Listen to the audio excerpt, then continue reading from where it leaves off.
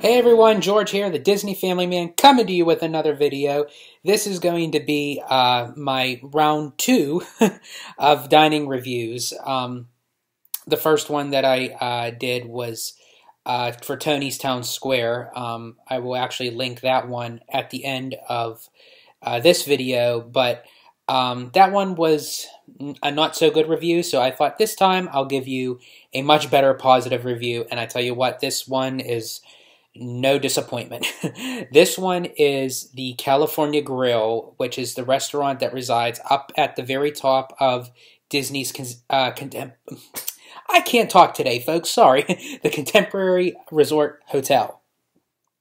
And I absolutely love this hotel. I mean, I love the A-frame design of the hotel. I love how the monorail goes through the hotel. It's very unique of how it was designed and how it was built, because they built the rooms into the hotel as dresser drawers, so they just kind of slid the rooms into place once the structure of the building was built. The Mary Blair mural inside the hotel, where you it sits in between where you can go for the monorail and for Chef Mickey's and Contempo Cafe, and it's gorgeous, and that's actually where Bob Hope gave his speech, and so a little piece of Disney history there for you, and I believe that was during the opening of Walt Disney World back in 1971 that Bob Hope gave his speech, standing in front of the Mary Blair mural. But anyway, let's talk about the California Grill. This restaurant has yet to disappoint, and I'm so glad that that's the case, because we continue to go there every single trip. It's a tradition since my wife and I started going there for our honeymoon/anniversary trip. And that was the restaurant we actually ate on our anniversary day. And we did that year after year, so we thought this time, even though we weren't going on our anniversary day, we thought, well, let's still go and show our son, one of our favorite restaurants. And little did we know, where we were going to sit. We didn't ask, we didn't have no requests for it, but we ended up sitting at a window seat where you can literally see Magic Kingdom Park, and you can oversee several of the other Disney Resort hotels surrounding the Contemporary Hotel, and it's a breathtaking, gorgeous view.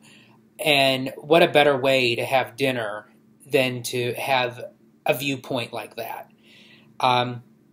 So starting off, I had to try one of their. It was a ravioli. It was one ravioli, but it was very big. It came with like this kind of crispy type of wafer thing that was placed on top, sort of like a garnish, with a white cream sauce, and the ravioli was phenomenal. It was decadent. It was delicious. My wife ended up getting a fish entree, for which at the moment I can't recall what kind of fish it was. I can't remember if it was. I don't know if it was halibut. It was one of the main type. I think it was halibut, but don't quote me on it. I tried a piece of the fish. It was very flaky. It was very light. It was bursting with flavor, and she devoured that whole entire dish. Our son got the house made mac and cheese, which it wasn't a typical mac and cheese where, it was a heat up mac and cheese made in a box sort of thing, heated up in a microwave. I mean, it was homemade from scratch mac and cheese, and you could actually taste it with the taste of the cheese itself, and he absolutely loved it. I ended up getting the filet mignon. The filet mignon was very good. It wasn't great.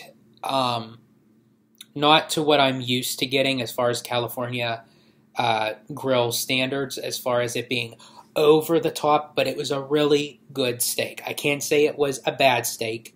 It wasn't an okay steak. It was a really good steak. but it just missed the mark of it being overly good. But I digress. It was still very, very good.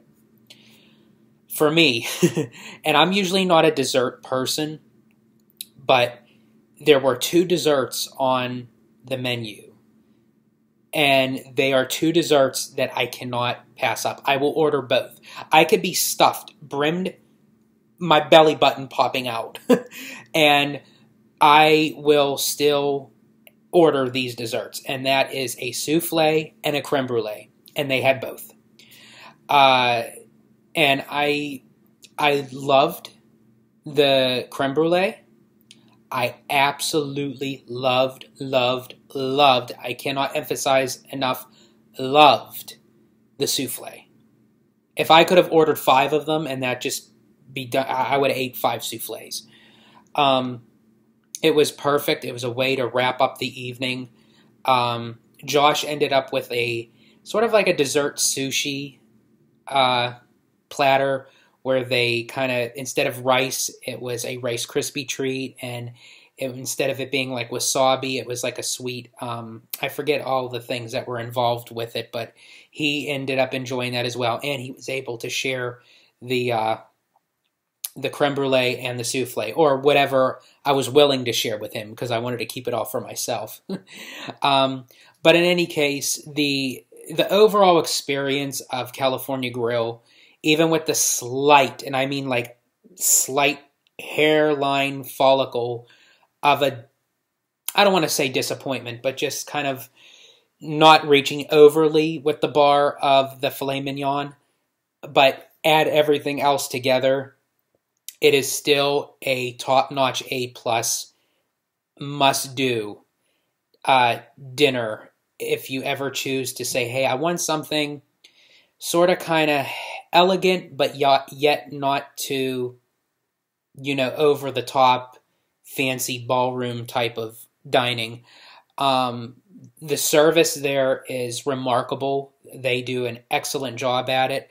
And I highly recommend anybody that has the opportunity to go to California Grill, experience it. Especially if you are able to get a window view of the Magic Kingdom and the other resort hotels. It is a breathtaking view while you're having dinner. And there is actually something you should know, that if you have dinner at California Grill and it's not during the time of fireworks, if you hold on to your receipt, if it's first come, first serve, it's very limited, you can go back to the main lobby desk inside the resort hotel, show them proof that you dined that night at California Grill, and they can send you up to a private area of the restaurant where you can view the fireworks. I believe it's the restaurant. It may be like out like in a deck thing. We didn't do it. We ended up going back to our hotel for a night swim. But there is an option to do so. Or you may pick a time where you're dining and being able to eat and watch the fireworks from your dining room table. But for us, that wasn't the case. But just to dine there with those kind of views, it is remarkable. And so, yeah, that's my dining review for the California Grill. I hope you all enjoy it. Please comment down below anything, any questions, any suggestions, your opinion on it. Have you dined there before? Are you wanting to dine there? Please, I'd love to hear from you guys. Like, subscribe, hit that notification bell. And as always, stay healthy, stay safe, stay Disney. Bye, everybody.